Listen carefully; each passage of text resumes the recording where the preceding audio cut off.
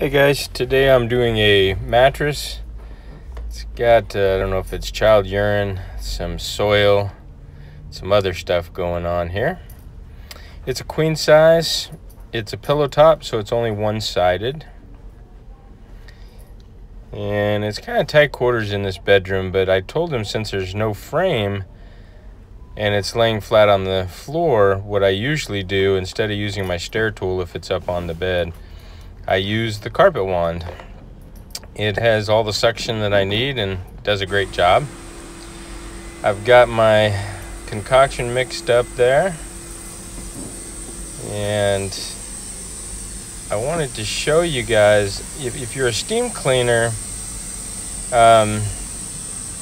there's a trick. I don't know if I'm getting to that, but you can see all that soil. I'm going to show you a trick with a light. You can get these little headlamps, $1 a piece at Walmart. You can put a battery in them or they're disposable, whatever you want to do. But what I did was I strapped it around the end of the wand, turned it on, and then turned the light on. And you could see it's illuminating. And the reason I do that is I can see the flow of water from the jets. And you guys who do steam cleaning, have you ever gone through a whole job, got to the end of the job, got into an area where there's some good lighting, and you noticed one of your jets was clogged and just dribbling water, or not shooting water at all, or spraying it in two different directions? Man, that's frustrating. It makes me want to go back and redo the job. With the light, I can see the complete flow of the water from my jets.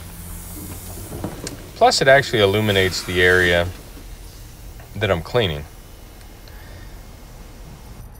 So here it is, all done. Turn the light on. Some of you guys are going to ask what I used. I used 64 ounces of 20 volume, which is 6% peroxide. That's basically what does the cleaning even before I start.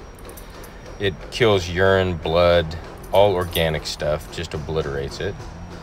And then I added a secret concoction, a plant-based cleaner. I think it was 6 ounces that one of my carpet cleaning buddies, Travis Hayes, recommended. So came out fantastic. Appreciate you guys watching. I noticed on my analytics that 80% of my viewers that watch my videos are not subscribed. And then the other 20% of views is from people who are subscribed. So man, if I could even get a third of that 80% to smash the subscribe button, that would be awesome. So I hope you enjoyed the video, and I'll see you in another one. Mattresses can make you a fortune.